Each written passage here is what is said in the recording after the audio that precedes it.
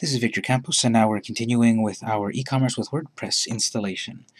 We've got our WordPress downloaded, and it's inside of our WAMP folder. And what we need is to set up a database so that WordPress can properly run. So go back to your web browser, go back to localhost, and you're going to see an item, phpMyAdmin. This is where we create the database. So click it. It'll ask you to log in. Log in with username root, R-O-O-T, and no password.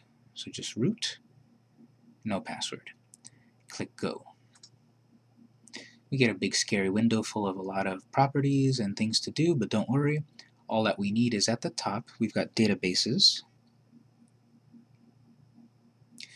So click database.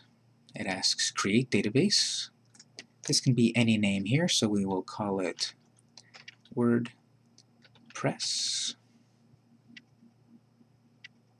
Click create.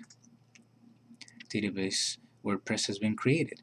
So we're going to use this database on our next video when we install WordPress. Everything that is WordPress will live in this database, and a database is just a collection of data.